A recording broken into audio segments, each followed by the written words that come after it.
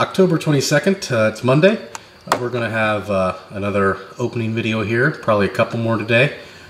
Still focusing on the Hollywood cars, and we'll go through all those and then eventually get to my rest of my collection as it grows.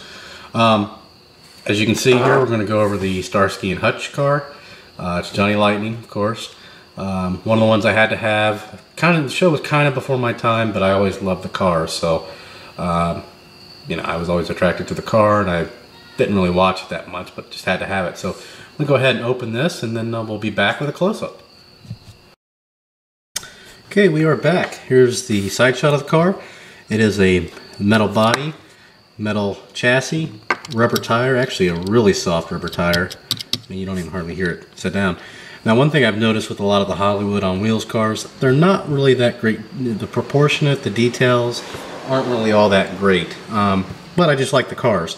So like this, you can tell it's a Starsky and Hutch car, but it's not a lot of detail, and I didn't buy it for that. So again, there's the bottom.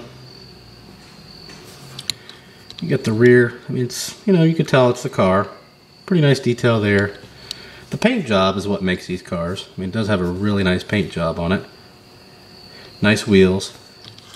Front end, still, I mean, there's some detail there. That's pretty good. Not too shabby. And the other side, of course. In the interior, not a lot of detail at all. Steering wheel is about a mile long, as you can see. But overall, from a distance, I mean, it definitely looks like the car. And there it is there. Hopefully I'll get a rotating stand soon here. There. There. So again, pretty nice car. I mean, I had to have it. These are one of my more expensive cars.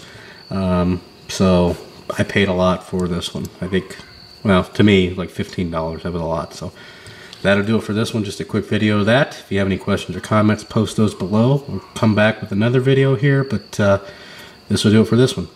Subscribe, and thanks for watching.